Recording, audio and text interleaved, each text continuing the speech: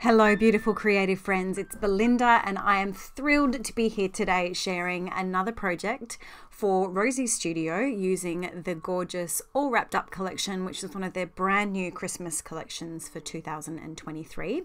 As you can see, I have already prepared a cut file off camera. I wanted to create a layout with a little bit of contrast. So this time I've cut those baubles out using a black textured cardstock, and then I have used some pattern papers from the 6x6 paper pad as well as some glitter paper to back those baubles. I've got a little 4x4 photo of my family from Christmas last year, and I'm just going to be documenting something really simple. I've grabbed a fun little Christmassy quote which I have adapted, and it's just going to be a really clean and simple page.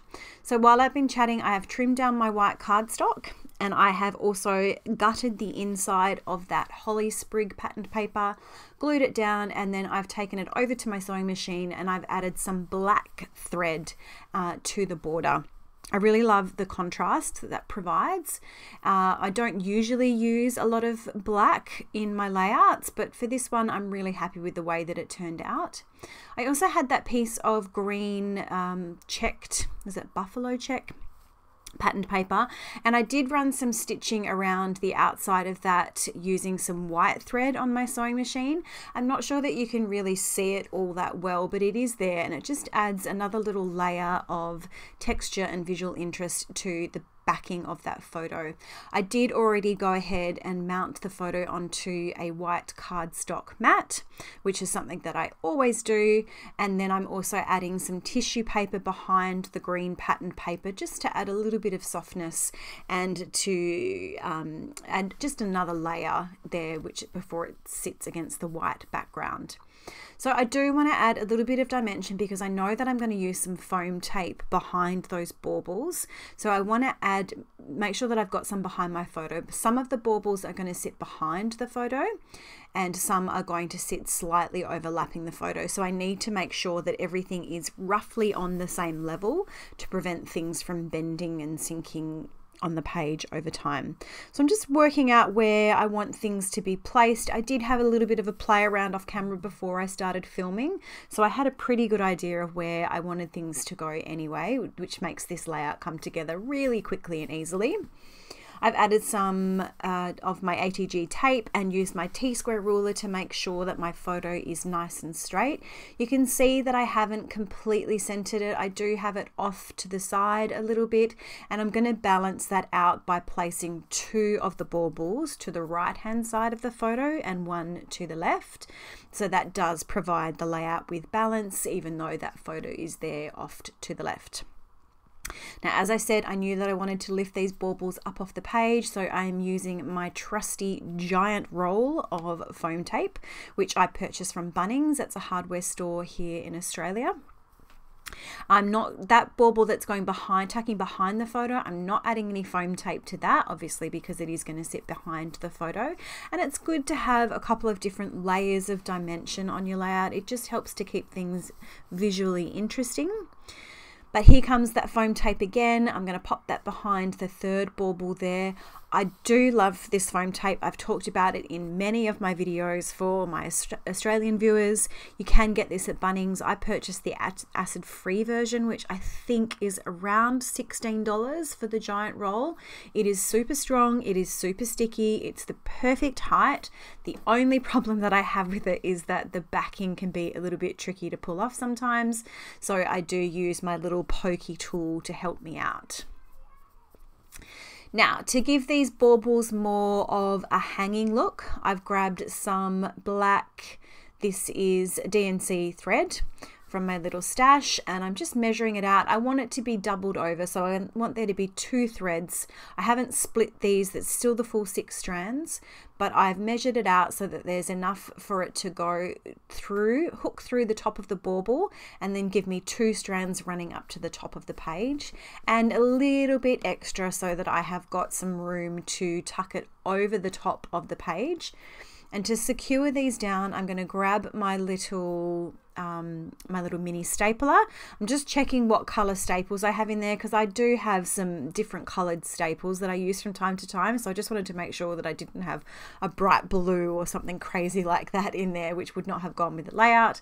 But I do have these lovely gold staples in there, which goes really well. So I'm just adding 2 little staples to the top of each of those pieces of thread. And as you can see, I'm folding it over and I'm using my fingers underneath to hold it in place.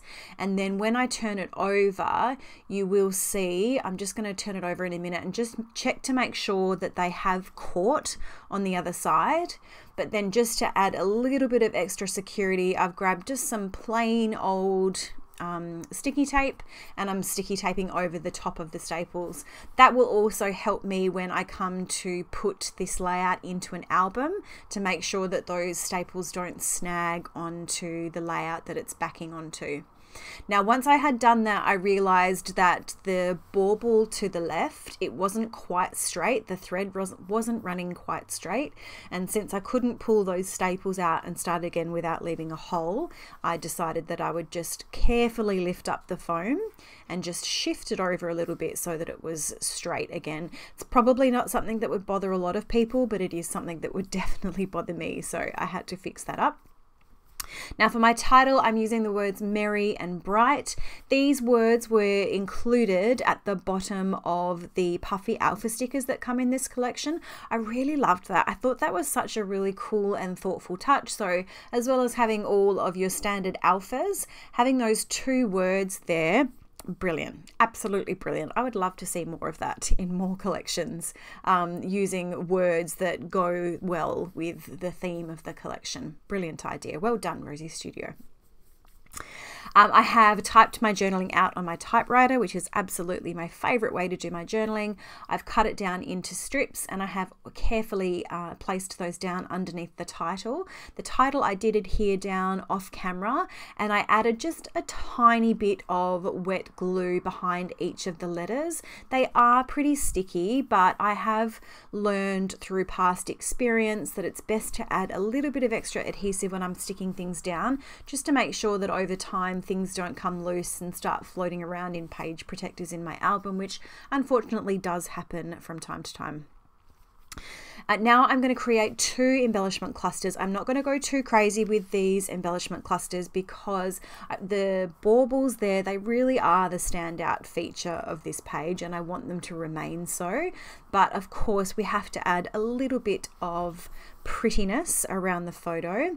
This collection has so many gorgeous florals. I absolutely love it. So I picked out 2 of the larger floral pieces, and I've just tucked 1 underneath the bottom right hand side of the photo, and 1 underneath the top right hand side. I've also gone through the 3 different embellishment packs and pulled out a few different bits and pieces that I think might go well with this layout, and I'm just going to start layering those up. Now, I have mentioned it in my previous videos, but if this is the first time that you're seeing me working with this collection, I do want to encourage you to head down to my description box below. Rosies Studio have been generous enough to offer a discount to my subscribers wanting to purchase this collection. You'll find all the details down in the description box below, and the great thing is, if you're not super confident about pulling the trigger on a Christmas collection yet, because I know for my Northern Hemisphere friends it is the middle of summer and Christmas is probably the last thing on your mind at the moment, but that discount code is good through to the end of December 2023. It is only valid for this collection, the All Wrapped Up collection, but it is absolutely gorgeous. I've made a few layouts with it already, and I am definitely going to be using it for my December daily album for 2023. So I had that was a little label piece, and it was a sort of more of a square. It says all I want for Christmas, but I didn't need the whole piece, so I cut the bottom of it off, and then I'm going to reuse the bottom piece, which is blank, and I'm going to just glue my date down. So I've just typed out December 2022, and having those 2, I thought about layering it underneath the top, but then I decided to just pop it over to the right into the bottom right cluster, and having that repeated element just helps to bring a little bit of cohesiveness to the layout. I love changing embellishments to suit my needs. I'm not afraid to cut things up. I'm not afraid to tuck things behind. I really think that you do have to make your supplies work for you wherever possible. So there is that awkward little space now in that label that's up to the top with the All I Want for Christmas. So I'm having a look through these little word strips to see if there's anything else that I want to add.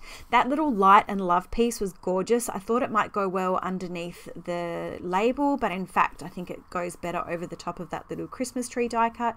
So I'm just going to keep having a look through here to find something that will go well. And I thought about family time, but it was still not quite the right size. So I end up going with a little piece that says, I think it says cherish this moment or something like that. I do finish off camera by adding some Nuvo drops, my favorite way to finish off a layout. And you will see those in the finished layout photos that are coming up in just a moment. I do hope that you have enjoyed this video. If you have, I'd love for you to go ahead and give me a thumbs up or leave me a comment. If you are new to my channel, I would love for you to go ahead and hit that subscribe button so that you can join me on all of my paper crafting adventures. I will leave it there for now and say thank you so much for watching, and I hope you have a great day.